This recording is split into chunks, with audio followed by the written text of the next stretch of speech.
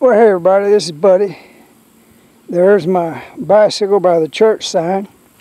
So, this is Smyrna Church on Smyrna Road. And this is my second lap.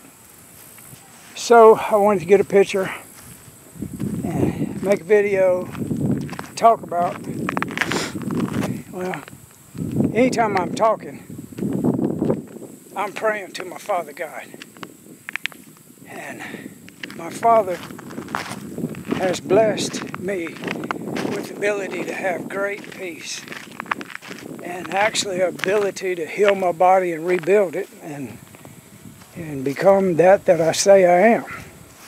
So I am becoming exactly what I've been saying and that I've been becoming. I'm becoming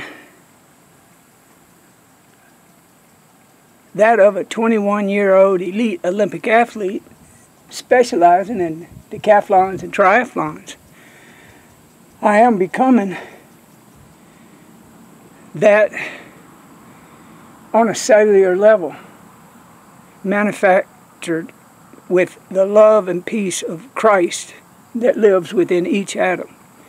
So Emily Limley taught me, she was 87 when I met her, and she was 97 when she laid her body down.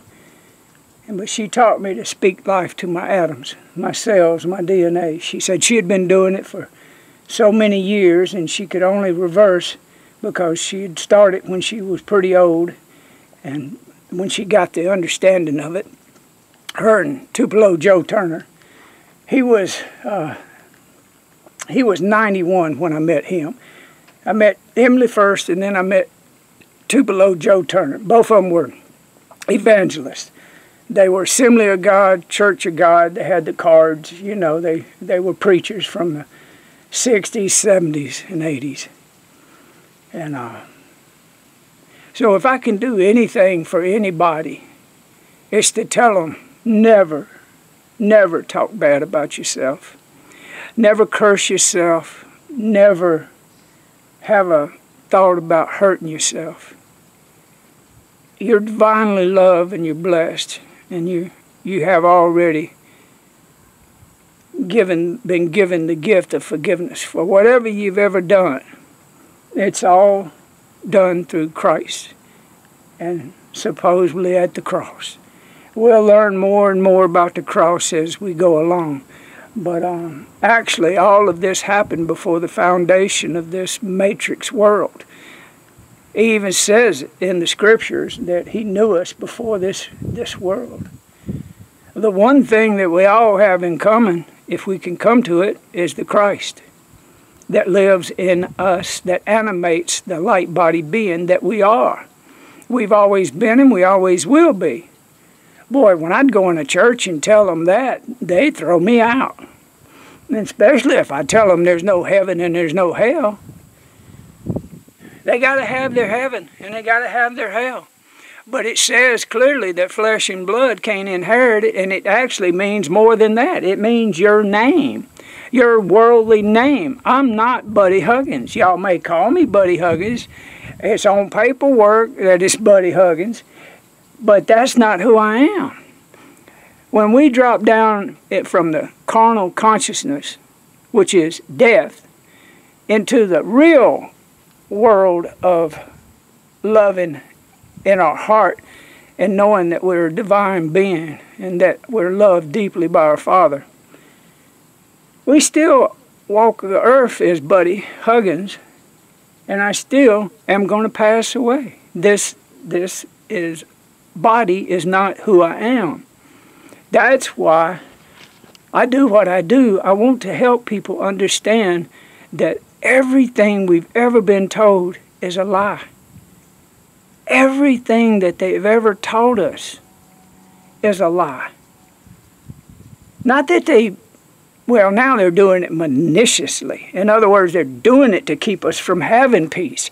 They're doing it from keeping us to stay asleep. And that's what the masses are doing. The masses of populations that you see out there are not real. There's never never ever been billions and billions of us. There's representations of the one Christ in many forms. But the ones that we are very few in number. I don't know. Tupelo Joe told me back when we were together and going, you know, I was driving them to meetings, and we were, you know, going back into churches they hadn't been in 10 and 15 years. He told me that back then there was about 1 million of us that were Christ-conscious beings. And he said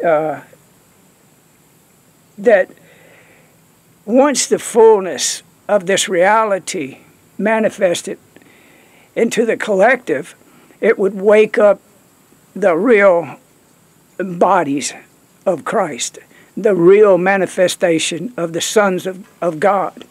And he said that number he didn't know, but he said it could be 10 million of us. Well, if 10 million of us come into one mind and one accord, and we walk as Christ, and we believe with our heart that we can communicate love to everything, everything becomes lovable. We have power in numbers.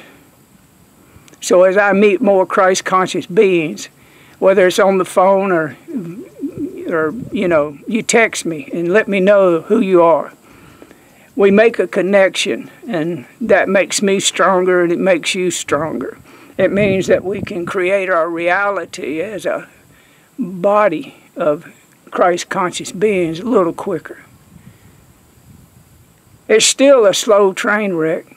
It still is not going to happen overnight. We're going through some really big tribulations coming up here pretty soon, and it's going to rock the world to its core. But that's needed to shock the people into questioning their reality. Because as long as they believe what the media tells them as truth, they can never hear their Father's voice and actually awaken to the Christ consciousness that they are. They'll always think that they're poor, pitiful, miserable sinners, and they're in need of a Savior. Well, I'm here to tell you that is a lie, because it ain't going to happen that way. That's been the way they kept us in separation and duality. Look at the motorcycles.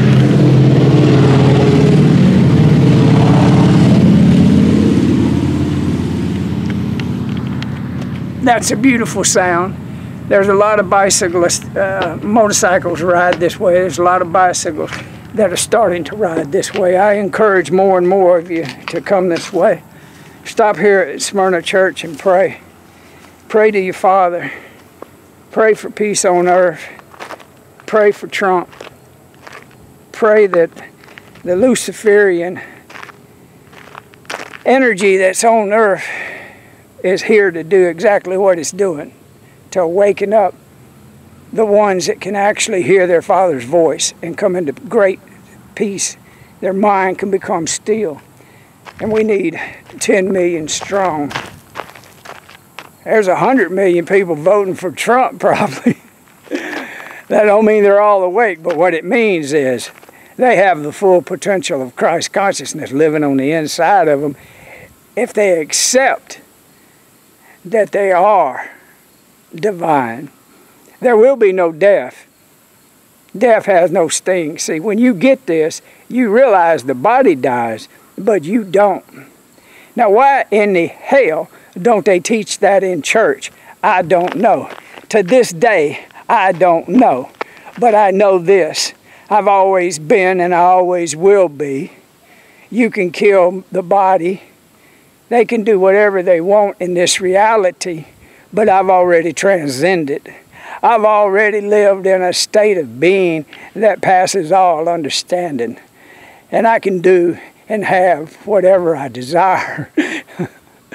I just choose to live real humbly and not, go off into believing in materialism. You're talking to a person that never owned a cell phone, never had a cell phone contract. You think I'm going to buy into digital currency and a social credit score? Hell no, I'm not complying. I'm going to be who I am, and I live free. And I'll die for that freedom for you. I'll defend it for you all the way to the grave, because there is no death.